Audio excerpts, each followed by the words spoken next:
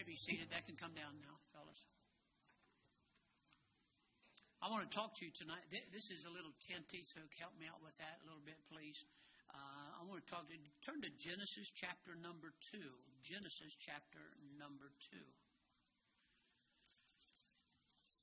Again, like the world does, and a lot of unlearned Christians, we tend to assume, make up things that in our mind is not maybe clear, and a lot of times it ends up adding a whole lot of confusion to a whole lot of people who are taught wrong. I want to talk to you about man's fall into sin. Man's fall into sin. Now, most people would simply say, well, yeah, the devil kind of deceived them, and that's pretty much what we know about it. And that's how we end up in this mess, and that's what we know about the fall of man. But I want to try to help you here tonight. Let me start off by saying this. Sin did not start with man. Sin started with Lucifer. Now, don't ask me to explain how it happened in heaven and perfect surroundings in front of God, but actually that's what happened in the garden. Perfect surroundings in the presence of God. Every night, as far as we know, they would walk in the cool of the evening, share things together. Perfect surrounding. How do you know it's perfect? No kids were there yet. And that's the truth. Okay. So what happened here is one day in heaven, God's mightiest angel, as far as we know, by the name of Lucifer. Remember, his name was not Satan in heaven. He was not always Satan. When he was an archangel, his name was Lucifer. His name was changed to Satan because of the fall. All right? So you have to keep those things in mind.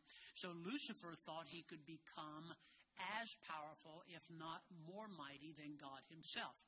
I want you to turn to, I told you, 2nd and 3rd Genesis, but I want you to go to Isaiah chapter 14, and we'll get started here.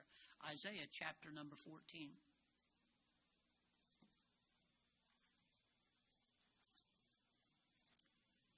Isaiah chapter number 14.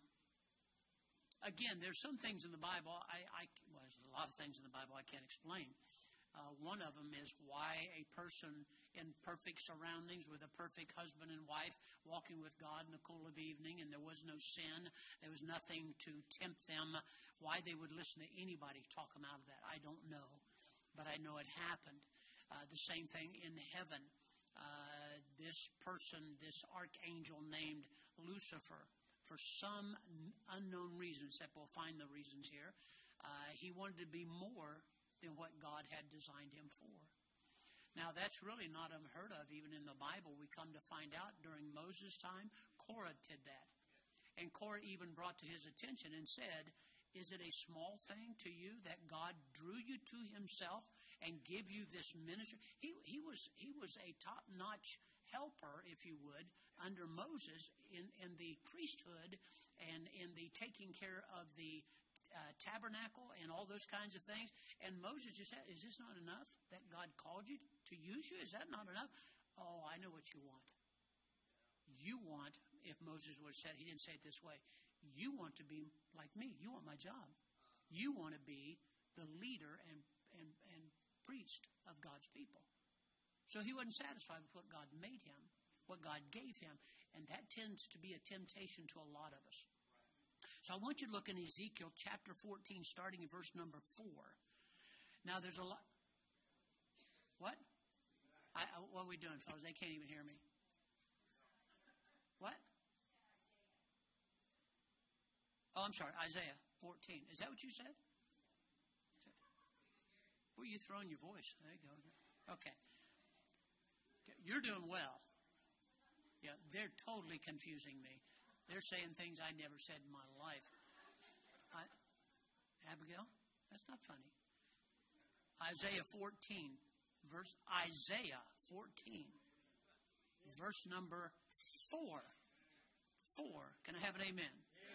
Thank you very much. And thou shalt take up this proverb against the king of Babylon and say, how hath the oppressor ceased? The golden city ceased. The Lord hath broken the staff of the wicked and the scepter of the rulers. He who smote the people in wrath with a continual stroke, he that ruleth the nations in anger, is persecuted, and none hindereth. The whole earth is at rest, and is quiet. They break forth unto singing. Yea, the fir trees rejoice at thee, the cedars of Lebanon, saying, Since thou art laid down, no feller is come up against us. Hell from beneath is moved for thee. Now understand, it sounds like he's talking to the king of who we talking Babylon here, but watch what he says. Hell from beneath is moved for thee to meet thee at thy coming. It stirreth up the dead for thee. That sounds weird, doesn't it? Just awful. You're going to stir up the dead. Watch what he says here. Even all the chief ones of the earth. It hath raised up from their thrones all the kings of the nations. And they shall speak and say unto thee, Art thou also become as weak as we? Now you got all these kings, all these mighty people that are in hell, and they're saying, what happened to us happened to you? Now watch who they're talking about. They're talking about Satan. They're talking about Satan. And the kings of the earth are saying, wait a minute, we're human beings. We were kings. This happened to you too? Watch what he says. Art thou become like unto us? Verse 11. Thy pomp is brought down to the grave, and the noise of thy vials. The worm is spread under thee, and worms cover thee. How art thou fallen from heaven, O Lucifer, son of the morning? How art thou cut down to the ground that didst weaken the nations? For thou hast said, here's reason, because thou hast said in thine heart, I will ascend into heaven. I will exalt my throne above the stars of God. I will set also upon the mount of the congregations in the sides of the north. I will ascend above the heights of the clouds. I will be like the Most High. Verse number 15. Yet thou shalt be brought down to hell, to the sides of the pit.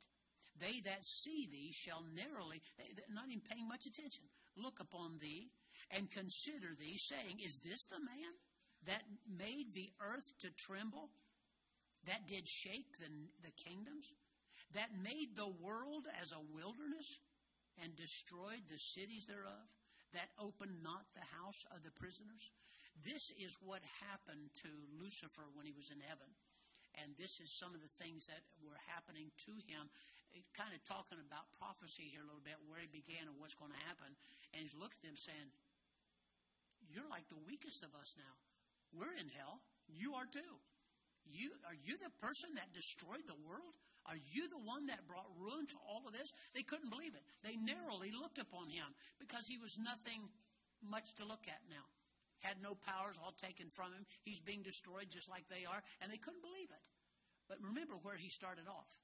Now I want you to go to, ready, brothers? Ezekiel. Miss Bell? Ezekiel. Ezekiel 28. Ezekiel 28.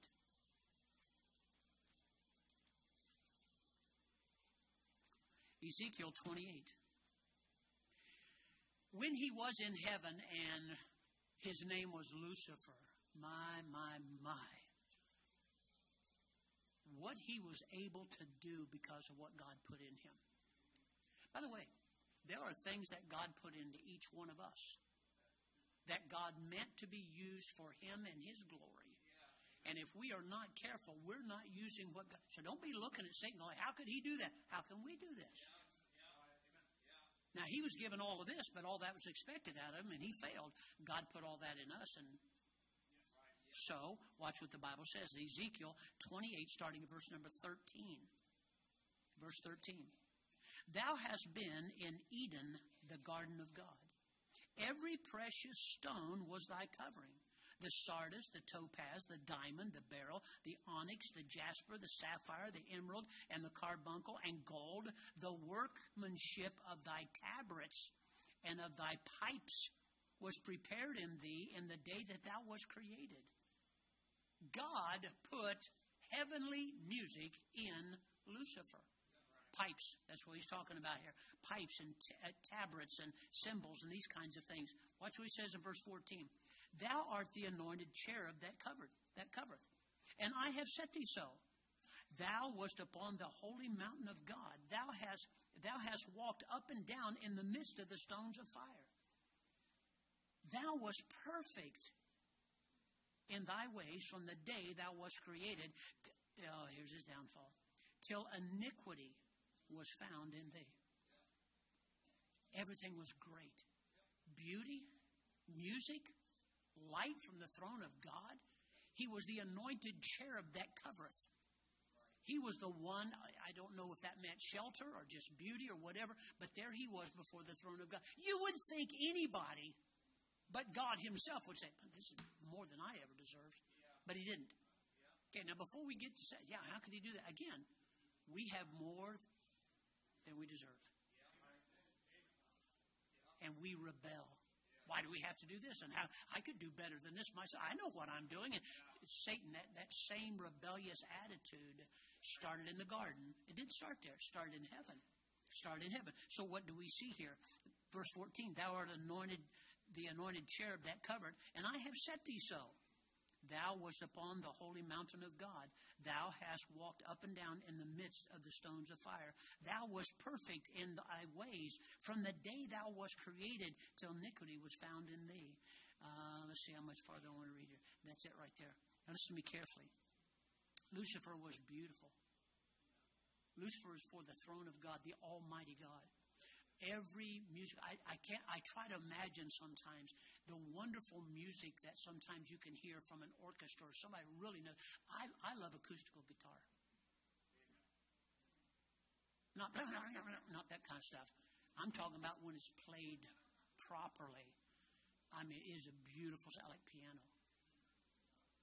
When a person really knows how to make a piano speak with music, gorgeous. Absolutely amazing. And the same thing here. That all started in heaven. Can you imagine the heavenly music that God put in him? Do you understand the beauty? Every precious diamond. Ladies, you like diamonds? Pearls? Sapphires? Nice stuff, huh? All that was designed in him. You can imagine the music and the light from God, that pure heavenly light shining on him. Could you imagine the rainbow you'd see then? There'd be more than 6, 7, 8 colors in that one. I was talking to, what's the man's name? Frank Garlock. Don't know if you know who that is. Very, very intelligent, musical, great Christian. Had to sit with him one time and also with his son-in-law, Ron Hamilton. We were up at First Baptist Church, and I said, can I ask you a question? He said, absolutely, ask me anything you want. I said, I was at the Smithsonian one time, and they showed a piano, and with every key, as far as they could, there were colors, like a rainbow. And I said, do you believe that color and music are actually resemble each other? He said, absolutely, no doubt about it. I said, really? He said, the marvelous thing about it is our hearing and our eyes will only go so far. But in heaven, that's not true. We say, I bet it looked like the rainbow. I bet it was a lot more than that. I don't care the most heavenly, beautiful music you could possibly think of. Ooh, way beyond that. And right before the throne of God, you've got to get this picture. Because if not, we wonder sometimes why we don't go on with the Lord. Why did he cause all this problem? Well, he did cause it. It's amazing how we imitate him on our own level.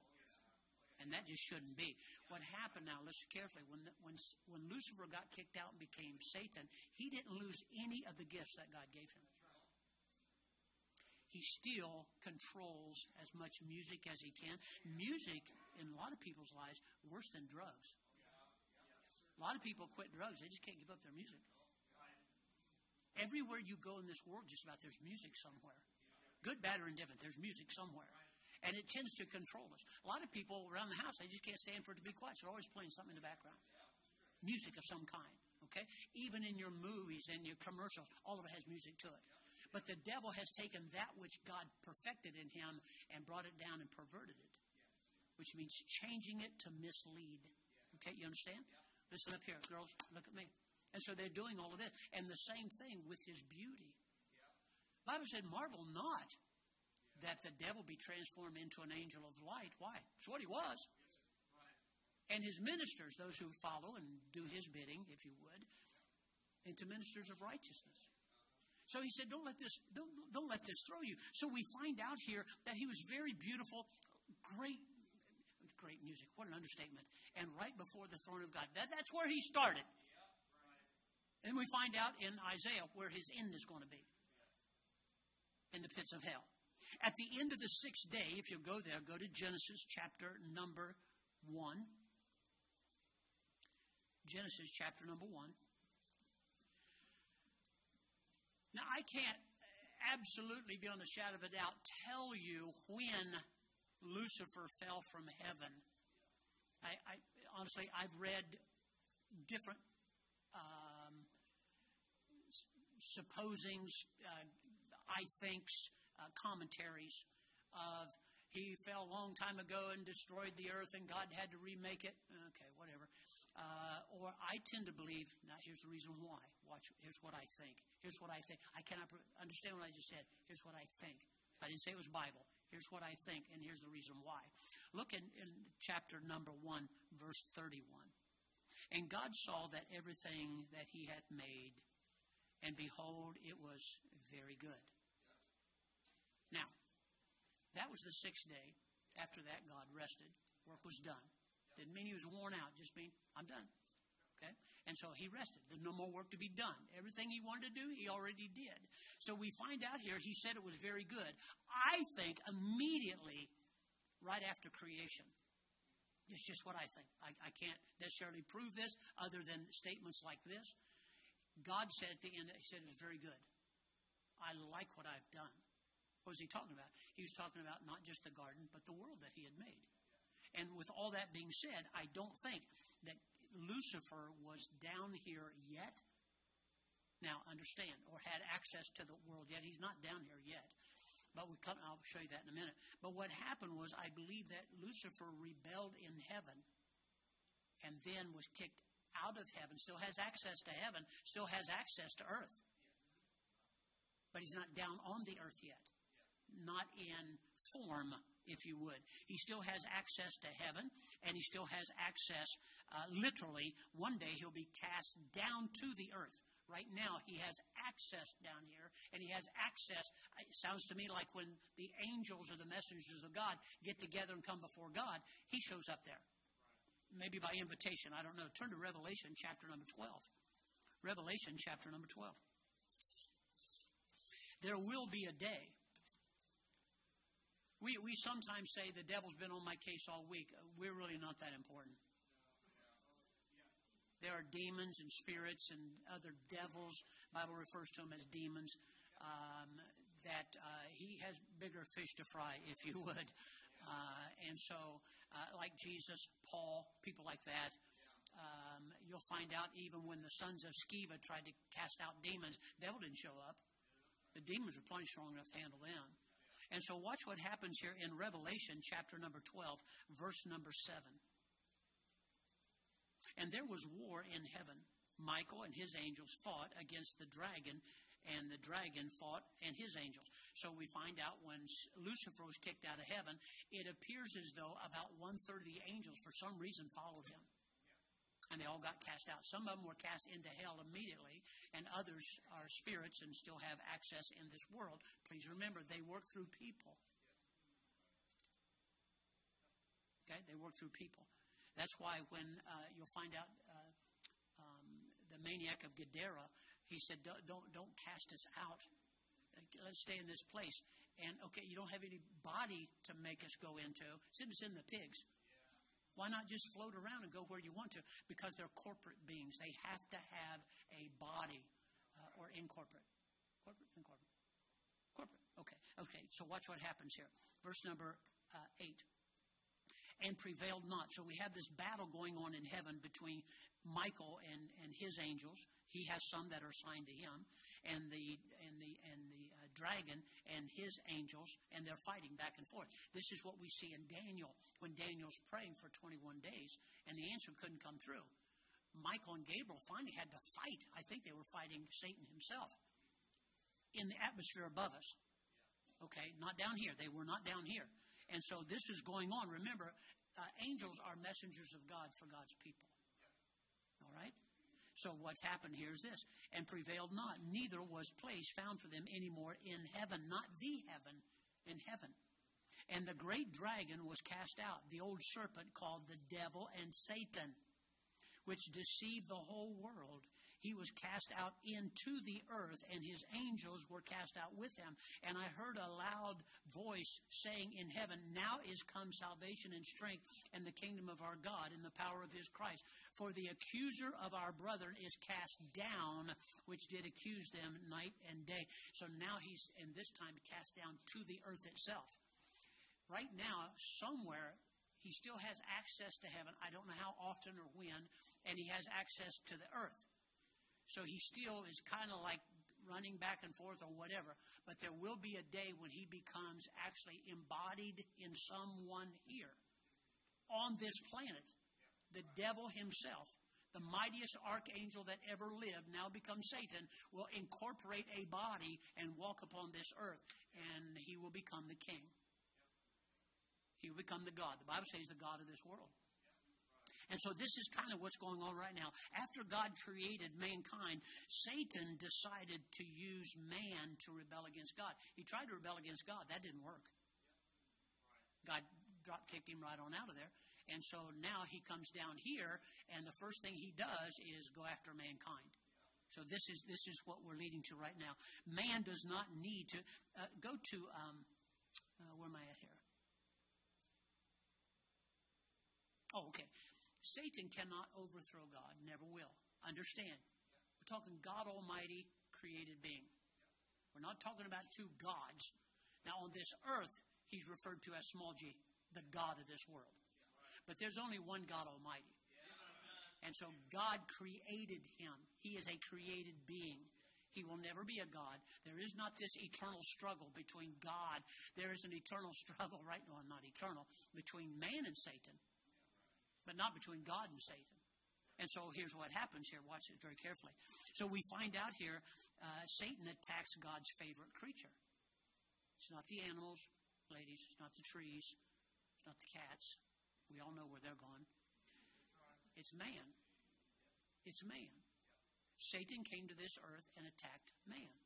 Now, I want you to go. When God created the Garden of Eden, he placed only one tree which Adam and Eve were not allowed to. One tree. Now, I have no idea how large Eden was. I know there were 3 rivers that came out of there.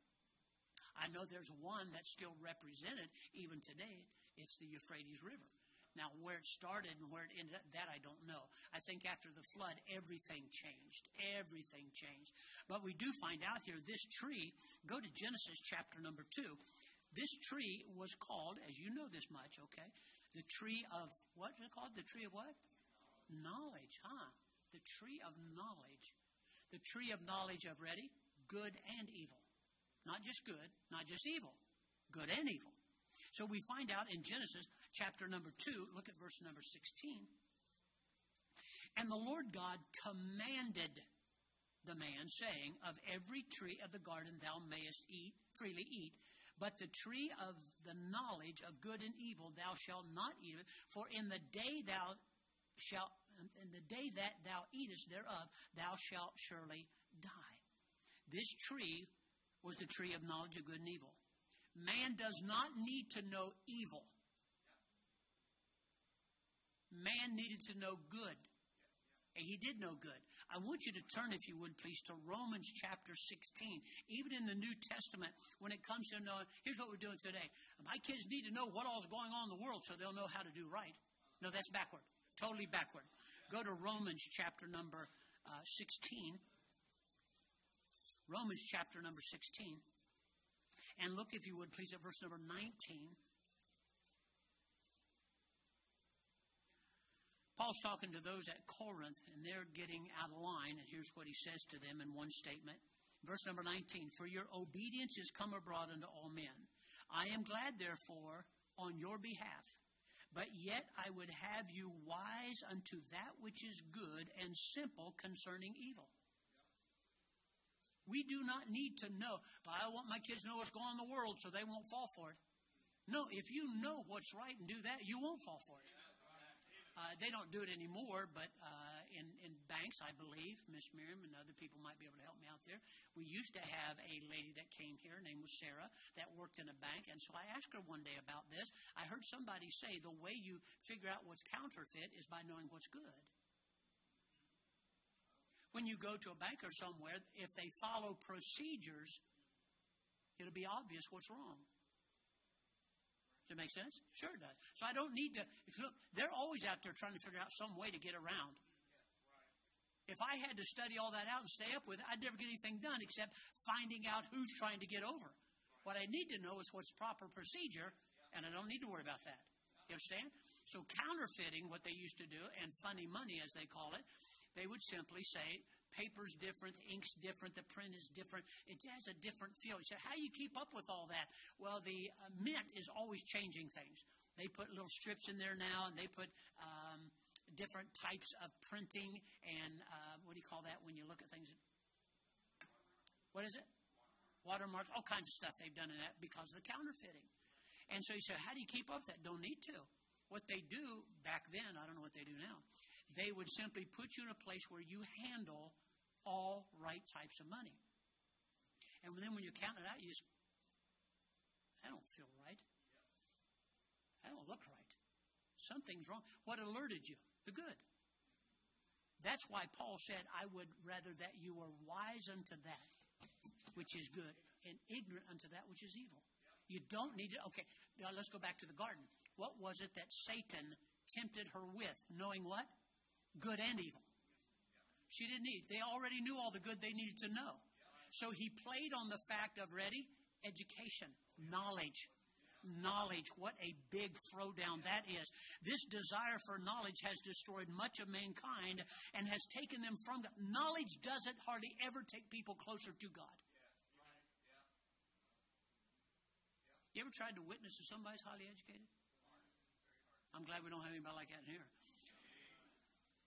Yeah. Seriously. It's like they're too smart for their own good. Somebody called me one day. Actually, it was from Brother Manning's church, I believe. And they've been trying to witness to this highly educated couple. And preacher lives right around the corner. Would you mind going and talk to him? I said, I'd love to. And look, they're big on evolution, and they love to argue about stuff. I said, I'll go by. I went by there 4 or 5 times. They weren't home. Then finally made an appointment, whatever, talk to them. When I walked in, they were already waiting. They had laptops set up and all kinds of stuff, along with about 24 empty bottles of beer. Kids were running wild, and I mean wild. I don't mean just my standard. I mean they're running over stuff, knocking things down, screaming, yelling, beating the tar out of each other. And Mom and Dad are so intelligent, they don't even realize what's going on. So I sat down. Boy, we're glad you come by. I said, I'm glad to come by. So they want to talk about evolution. They went on and on and on and on and on and on and on and on and on and on and on. I said, how about that? I said, you have 2 problems. What's that? I said, well, first of all, do you know the Paluxy River in Texas? If there are millions of years difference between dinosaurs and man, how is it possible in the same layer of bedrock that they found a man's footprint and a dinosaur's footprint? He never read that part. I said, the other thing is, you've only studied what you want. You've never studied the Bible and true facts of real science, or at least to try to compare them. He didn't know what to say again. So when all that was done, he said, we love to argue. Man, we hope you come back. We need to argue some more of this. You know what I told him? I said, I'll discuss the Bible with you, but I don't argue with people. They never came to church. They never got saved as far as I know. And so what they were doing, their knowledge puffeth up. There's nothing wrong with knowledge, but we are warned that it puffeth up. So in Romans, we find that out. The desire for knowledge has destroyed a lot of people. Do you know where Amos is? Go to Amos. Okay? You know where Jonah, Hosea, right in that area. Got it? Let's see. Daniel, Hosea, and Joel. There he is. Right after Joel. You got it? Piece of cake. Look in Amos chapter number 5. Amos chapter number 5.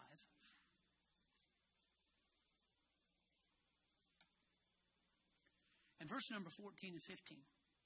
Again, reiterating, you do not need to know everything that's going on in the world. That's what TV has done. That's what AI is doing. That's what Google is doing. That's what all these things are doing, is getting us to know everything going on in the world.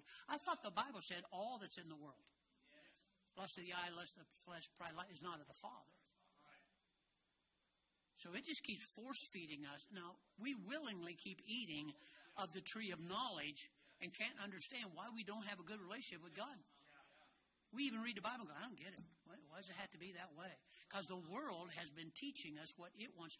We're learning all this evil, right? Okay, politics. I don't want to know any more about that. How do you know that? You've been listening. Watch. Seek good, verse 14, and not evil. There you go again, Old Testament.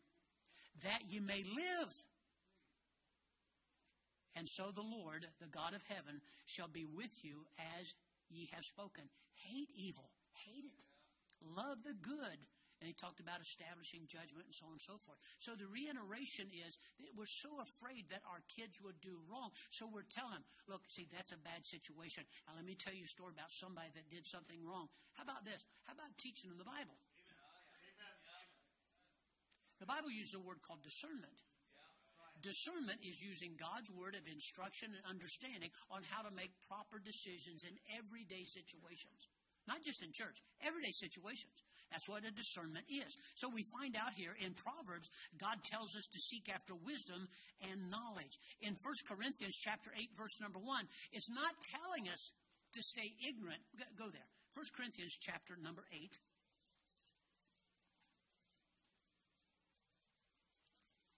1 Corinthians chapter number 8 and verse number 1. Now, this has everything to do with what happened in the garden. Watch very carefully. Now, as touching things offered unto idols, we know that we all have knowledge. Knowledge puffeth up. Charity edifieth. He's not saying stay ignorant because knowledge is a bad thing. He is simply stating a fact. Knowledge puffeth, gives you the big head. Do you know where I went to school? Somehow we use that as a lording over other people. And it really shouldn't be that way. Now, you should have respect for people. They put in the time. They paid for it. They earned it. Have respect for people. But at the same time, when a person uses their knowledge as they're puffed up. So there's nothing wrong with knowledge, but very few people handle it very well. So we find out here. Now, let's go back to Genesis chapter number 3. Okay, we're going up there in a minute. Genesis chapter number 3. So in 1 Corinthians, we find out that knowledge puffeth up. Again, reiterating, it's not wrong, but you better be very, very careful about what knowledge does to people. So does it surprise us now that the devil came to Eve, guess with what? Knowledge. Of what? Good and evil. Not just evil. He didn't come to her and say, hey, you want a needle? Want to shoot up? Huh? He didn't come to her and say, you want a drink? Yes, a bottle of whiskey. Man, it's good for everybody. God just he didn't do that. He deceived. You know what he did? Look up there. He took God's perfectly preserved, accurate, non-contradictory word that God told them, gave them a direct command. So no misunderstanding. And he added one small phrase. Eve fell for it. Look in chapter number 3 and verse number 1. Now the serpent was more subtle. Subtle means cunning, crafty, okay? Subtle than any beast of the field which the Lord God had made. And he said unto the woman, Yea, hath God said, Ye shall not eat of every tree of the garden? Now see, he's playing dumb to find out who the smart ones are. But I use that phrase.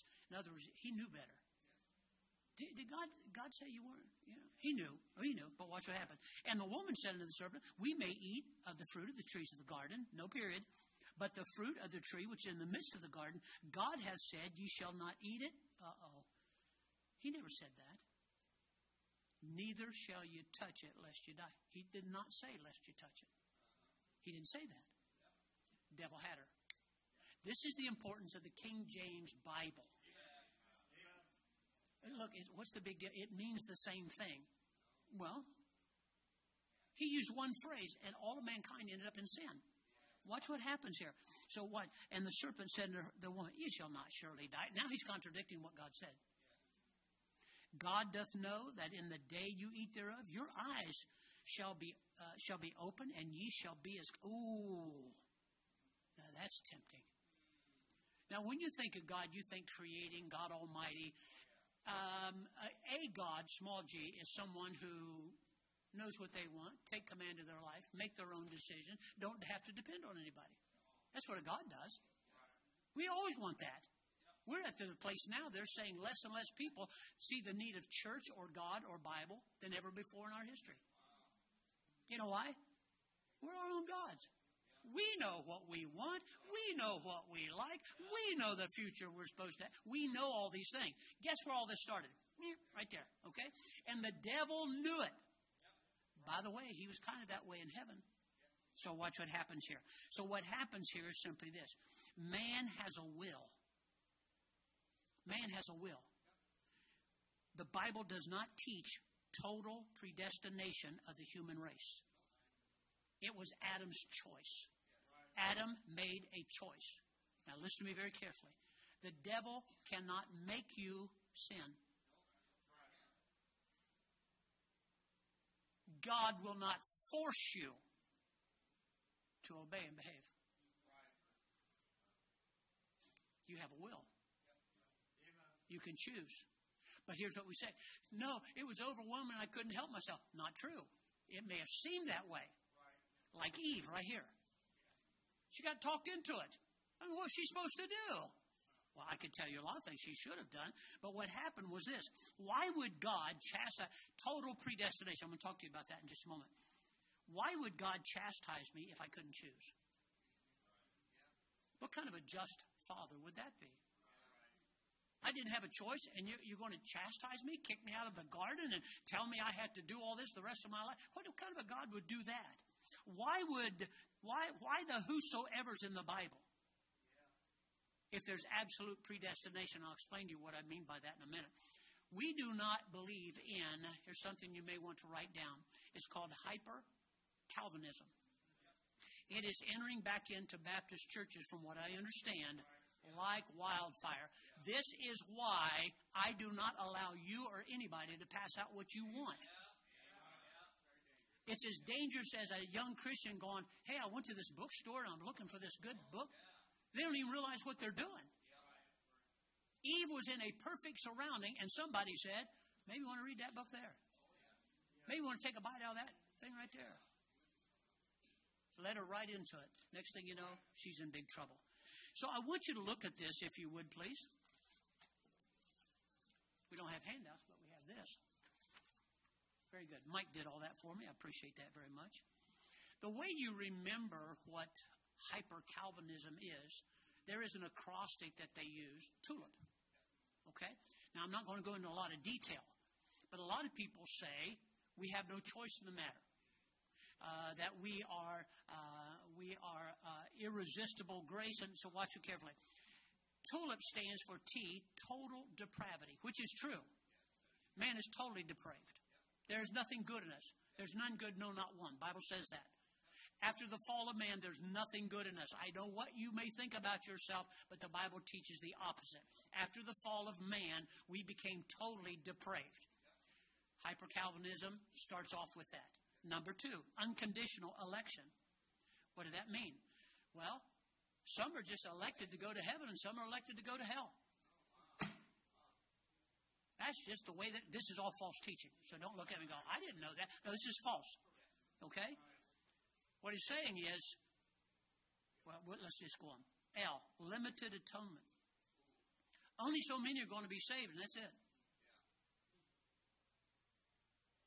Aren't we glad we're one of them? Right? Well, I guess I made it. That's like Jehovah's Witnesses talking about the 144,000, and you ask them, are you one of those? I don't know. You mean after all these decades, you've never reached 144,000 yet? Pretty sad. So limited atonement, only so many people are going to be saved. Aren't you glad you got in? But this is what he taught. Now, there's a lot of details on why he says it. Then irresistible grace. You have no choice. Those chosen cannot resist salvation and living for God. You cannot resist it. You're going to no matter what. Again, no will. No will whatsoever. And then perseverance of the saints. Now, we do need to persevere. But what Calvin meant by that was once you're saved, once you're truly saved, you'll continue doing good works and believing in God until the very day you die. You have no choice in the matter. You'll do it. Unconditional. Every bit of this, except maybe the first one, is wrong. And so one way to remember that is tulip. Now what this does, watch very carefully. Let's go back to the garden. It takes away the need of witnessing to people. Actually, that's what they'll teach you. I don't know why you people go door to door. God's going to save who he wants to save. And other than that, they're not getting saved. So why do you keep doing that? So no matter what you read in the Bible, there's no witnessing to lost people. It won't do you a bit of good. That's not true. Number two, it takes away the will of man about salvation. Actually, it takes away man's will, period. You have no choice in the matter. This is what's going to happen, whether you like it or not. You're staying saved because if you're truly saved, you can't get out. It's unconditional. So there's a lot of things here. It takes away chastisement of Christians when we sin and do things that are wrong. It takes away the loss and gains of rewards that you read in the Bible. It does away with a lot of Bible when you start believing it. Now, the reason I'm telling you about this is because that's what a lot of people will say happened to Adam and Eve. It was predestined for them to do this.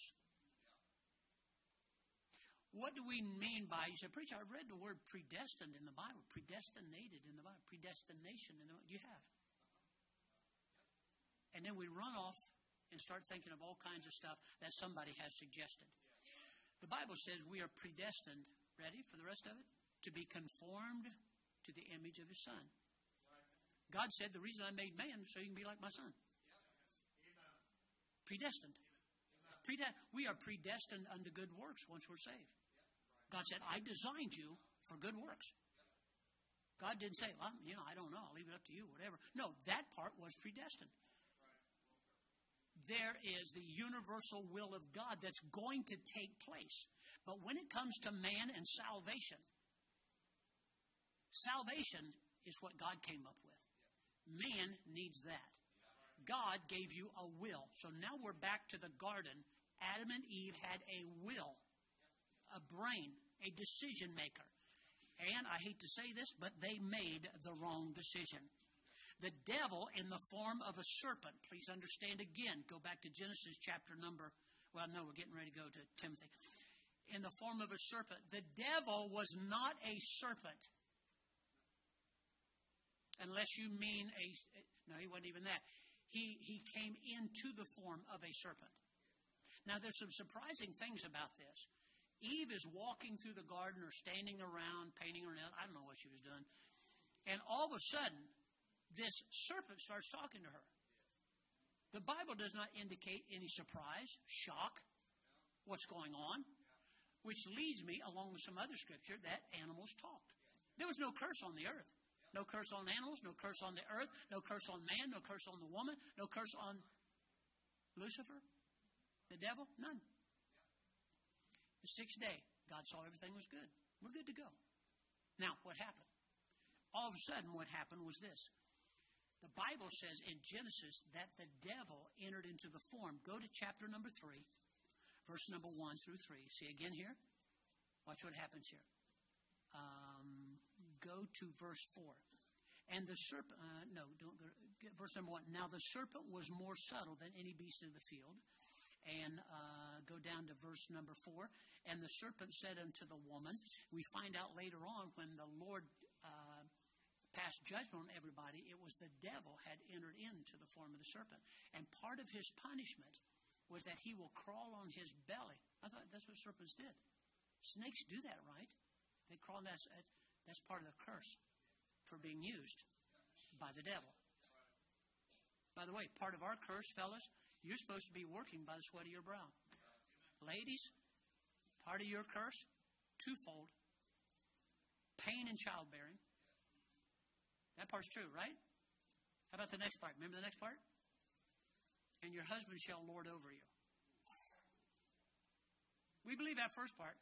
That second part, pure evil. The devil, in the form of a serpent, tempted Eve to eat the fruit. Eve was deceived into sinning. She still sinned, but she was tricked into it. I want you to go to 1 Timothy chapter 2. 1 Timothy chapter number 2.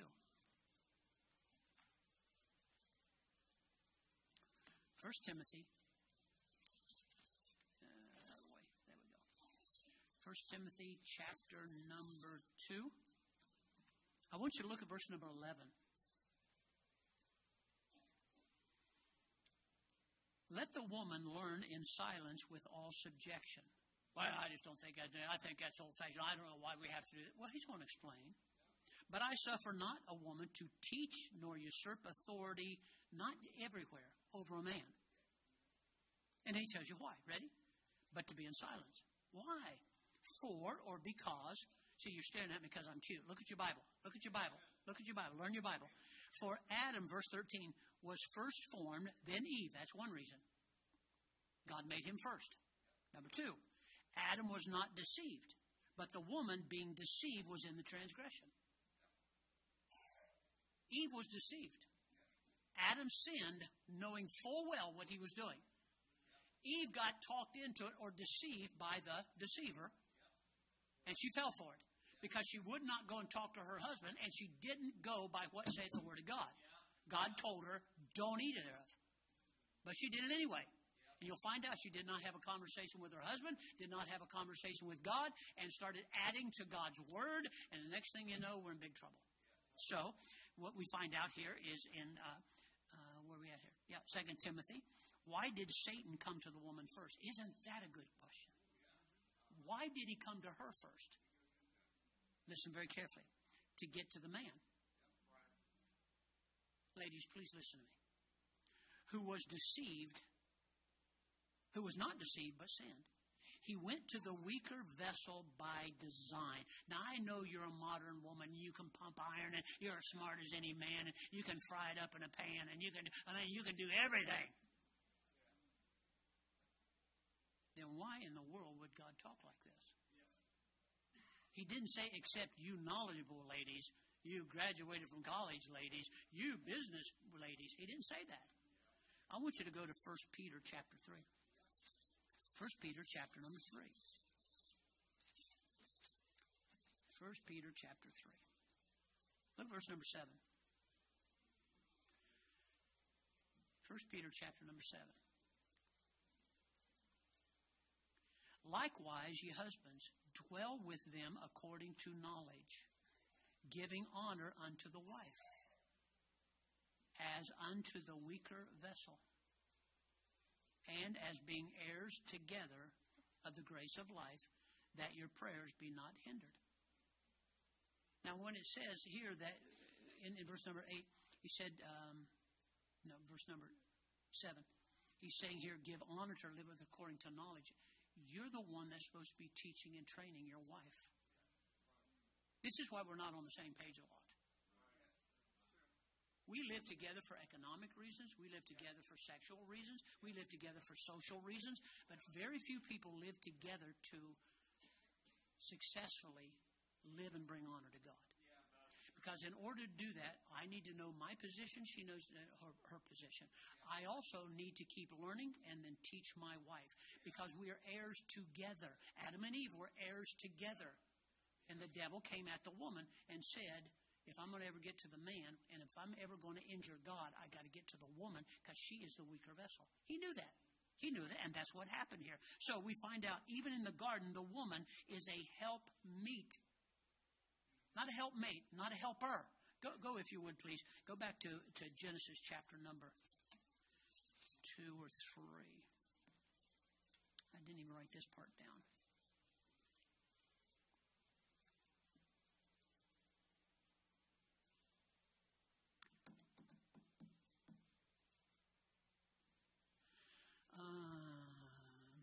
Trying to find it now.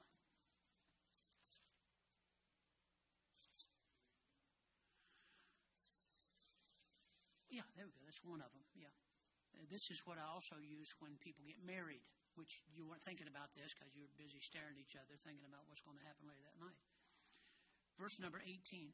And the Lord God said, it is not good for the man that he should be alone. I will make him a, what's the next two words?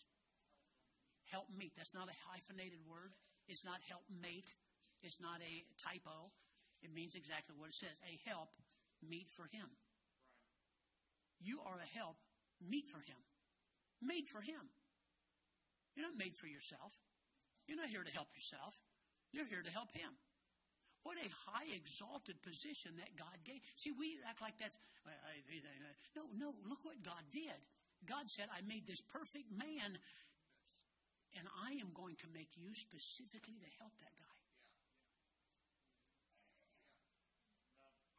We all love our dogs. You know why? Because they do what they're told. And they're so friendly. You scratch behind the ear, they kick. Right? You feed them, you get them to obey, they do everything, right? Because they're in subjection. They're doing what they're taught to do. You have a pit bull that wants to attack everybody, you taught them. You didn't teach them to do right, and then you encourage them to do wrong. A lot of guys go off to work, they do all they want to do, and you forgot all about your help meet. Lady, I don't know how we did this. Children come before mom and dad anymore. The woman comes before the man anymore. And Jesus said, well, we'll try to work him in somewhere. I don't know how we got to be that way, but we are, right? We wait on the woman. We dote on the woman. We give things to the woman. I'm not necessarily against that, but we have reversed these whole roles anymore. She is a helpmeet for you. No place in the Bible does it say the other way around. You go to other countries and you're going to find out. Yeah, the woman kind of waits on the man. And the children, do what you're told, stay out of the way. Only in America. And we want to teach the whole world what we do here. I hope we never do. And so what happens here? You're going to find out here, women are not to be in places of authority where they are likely to mislead men. Let me give you examples. We come to find out that there are cults which are led by women and designed and started by women. Ellen G. White, Seventh-day Adventist. That whole thing was started by a woman. Wrote all these books, misleading thousands and thousands of men, teaching women and men, which the Bible clearly says don't. You cannot usurp authority over men. So today, they're not usurping. We're giving them. Oh, I love sitting underneath that woman preacher. Boy, does she help me a lot. What in the world happened to you? You're not better than her, but the Bible clearly says no. How about this? How about Seventh-day Adventist, Mary Baker Eddy? I'm sorry, Ellen G. White, Seventh-day Adventist, Mary Baker Eddy. Christian Science. Christian Science, started by a woman. Started by a woman. The Fox Sisters, Spiritism. You say, I never heard of these people. They are women who usurped authority and now are misleading millions of people, men included, because they don't know their place. I'm sorry. The man did not. They don't know their place. Go to Genesis chapter number 3, verse number 6. Many charismatic churches, think about it. Who's some of the greatest preachers on TV now? And I'll tell you something about men.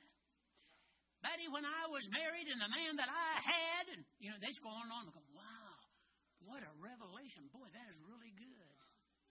Oh, they write books you can't wait. Some of you men probably have them in your libraries. What's that big mouth woman? Who? Joyce Myers. Oh, I'm telling you, does she know her Bible? Well, if she did, she wouldn't be preaching and teaching men. I'd love to meet her husband. I don't think they ever show that guy, do they? Maybe he doesn't ever want to be seen. I don't know. Genesis chapter 3, verse number 6. Watch what happens here. And when the woman saw, now understand, the devil is coming right at her. He's not forcing anything. He's not chopping down the tree and letting it fall on her. He's not force feeding her. He's leading her. I thought that was the husband's job. Satan's leading her to where he wants her to go. And she's following. Because she has something in her brain. I want to know more. I want to be more than what I am. And yeah, why would God keep this away from us? Watch what happens. Verse 6. You're already reading anyway. And when the woman saw that the tree was good for food, God never said it wasn't good for food. And that it was pleasant to the eye. God never said it wasn't pleasant to the eye. And a tree desired to make one wise. And that is true. Here's what she messed up. She took of the fruit and did eat. Right there is when she sinned. And gave also to her husband with her, and he did eat. Verse number 7. And the eyes of them both were open, and they knew they were naked, and they sewed fig. Now they're trying to cover things up. Why? You disobeyed God. Isn't that what we do? We try to cover things up. Watch what happens here. And made aprons and made them for themselves. They're trying to hide it. Verse number 8. And they heard the voice of the Lord walking in the garden in the cool of the day. And Adam and Eve, that's the first time that ever happened. They hid themselves. I believe a lot of people aren't in church for that very reason. They don't want God talking to them. And you know how he comes to them? I'm here. Come on, let's talk again. Come on. It's not like, I'm here, what happened? He didn't do that. If you can know much about God, his heart was broken. His perfect creation has sinned. It happened in heaven. Now that creature brought it down to my created beings, and we're going to go through this. So watch what happens here. Hid themselves from the presence of the Lord among the trees of the garden. Isn't that sad? Is this not what we do when we sin? We hide things. We hide us. We wish we were hid. And God comes looking for us. Doesn't he? No matter what you've done. You're in church. God came looking for you. We still think there's some goodness in us. Now, to be honest, I changed my mind. And really, boy, aren't you just godly? No, we're not. So watch what happens here. And the Lord called unto Adam and said, this is a very sad phrase. Adam, where art thou? It's time, Adam. It's time for our walk. Come on, let's get together now. Like we always, where are you at? God already knew. You know what Adam was doing? He didn't run to be with God. He missed his appointment with God. It's probably on a Sunday night during church time. I'm just saying. And he said, I heard thy voice in the garden. I was afraid. That's a first too. There's a lot of firsts going on in there.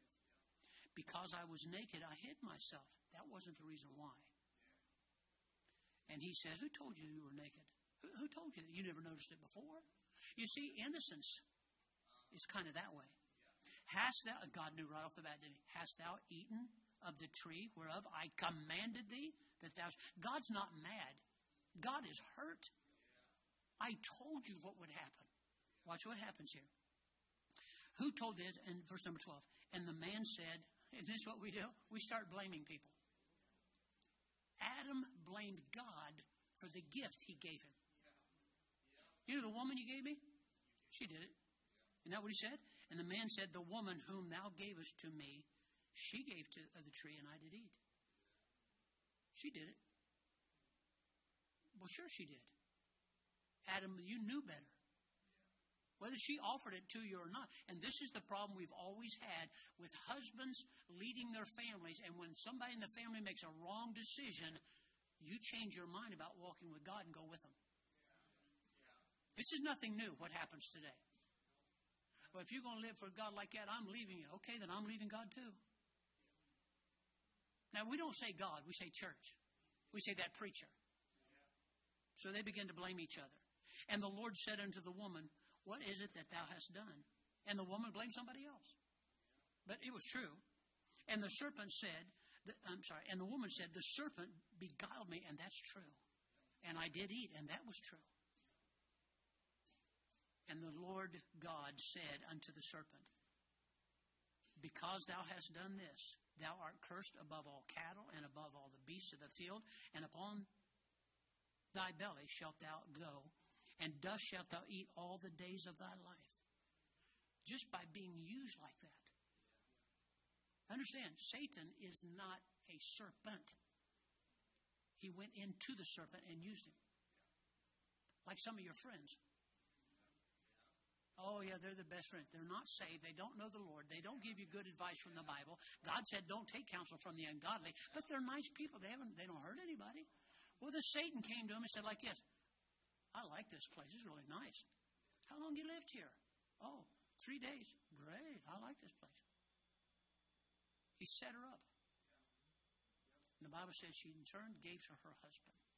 And he did eat. So we find out here this wasn't going very good. How the heart of God was broken. His perfect creatures had chosen to disobey. She was deceived, but she made a decision. Adam sinned. He made a decision. They chose to do that. God warned them that if they disobeyed, they would die. From that day on, they began to age. Okay, it took them like 900 years, but they got older. They got older. We're hoping without God that we'll end up being able with science and medicine to live to be as old as Methuselah. You know, if you take care of yourself and you take vitamins and you exercise and drink 40 gallons of water a day, you know, you can have a lot better. Wait, really? You think you're going to live for like, what, 150 or something? I read about a guy lived to be 110. One guy out of billions. And you think you're going to be that guy? I can't believe the things that we do anymore. From that day forward, they aged. But spiritually, they died immediately because of disobedience. Christian, listen to me. If you stop and think about it, you know what it's like to be out of touch with God. When you sin, communication is broken.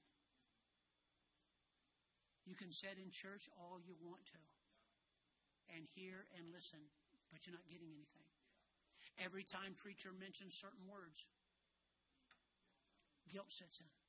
I'm not just talking hurt. I'm talking about guilt. You just wish you could kind of, I'll mask it. I'll hide it. Hello, preacher. Oh, couldn't be any better. Until the preacher starts preaching. And the same thing with God walking in the garden.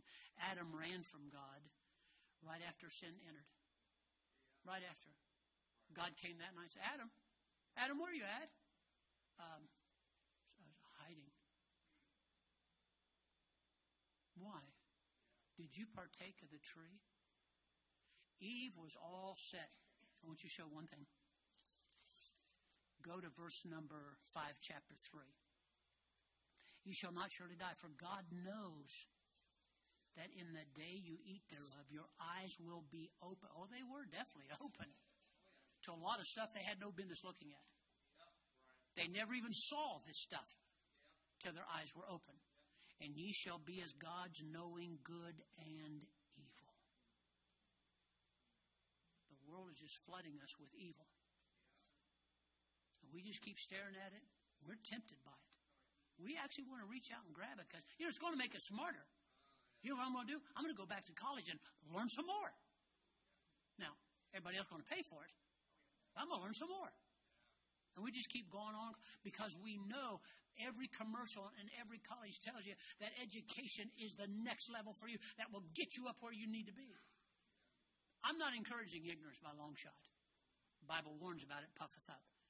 Spiritually, they died. Adam ran from God after sin entered in, just as sinners do today. God, who was their creator and their very key word, friend. A friend. God was their friend.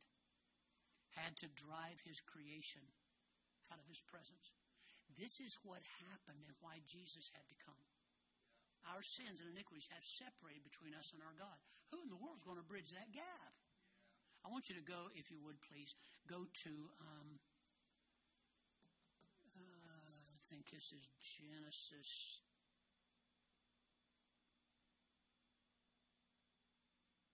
I'll go to Genesis 22. Genesis 3:22. Imagine how I build a garden, perfect in every way. One command not to do. We'll talk in the garden. We'll enjoy each other. I made you a helpmeet, one just like you. Boy, Adam, you're so smart. You can name all the animals. Man did not start off stupid, dragging his knuckles, pulling his wife around by the hair. You better watching all of these earth documentaries. Well, guess what they found out the other day? And you just take it for granted. That must be true. I don't ever do that. I don't care what I'm watching as far as Bible stuff, history stuff, man stuff. Not me, buddy. I just bounce it right off the Bible. That's so stupid. Who come up with that? You go like this. Wow. Guess what they just found out? And we go for it, okay? And so watch what happens here. Go to verse number 22. Chapter number 3, verse 22. And the Lord God said, behold, the man is become as one of us. In what way? To know good and evil. And now, lest he put forth his hand and take also of the tree of life and eat, he would live forever that way. That was never God's plans, for man to live forever, knowing good and evil. And God said, I can't let this happen. You go back in that garden and partake of that, you're going to live forever with that kind of mind. Watch what he says. Therefore, because of that, God, the Lord God sent him forth from the Garden of Eden to till the ground from whence he was taken.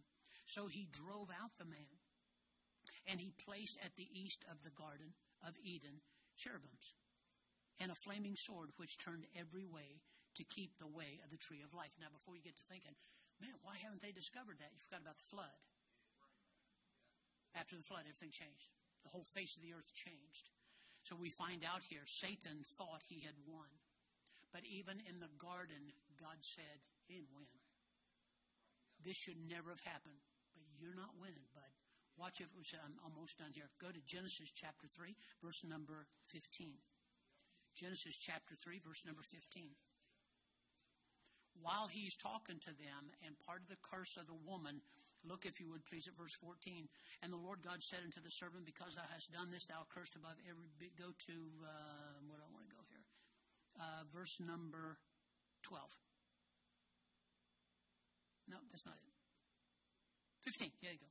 And I will put enmity between thee and the woman. The woman. And between thy seed and her seed. It shall bruise it, the woman's seed. Medical terms, you never talk about the woman's seed. But what else was God supposed to say? He didn't have a dad. This is foretelling of Jesus Christ going to come. And what's going to happen? Watch what he says here. It shall bruise thy head, and thou shalt bruise his heel. Satan, as soon as Jesus died on that cross and rose from the dead, is sealed. He's done. I mean, in God's terms, it was already done. Good is done. But it actually took place when he got up from he rose over death, hell, and the grave.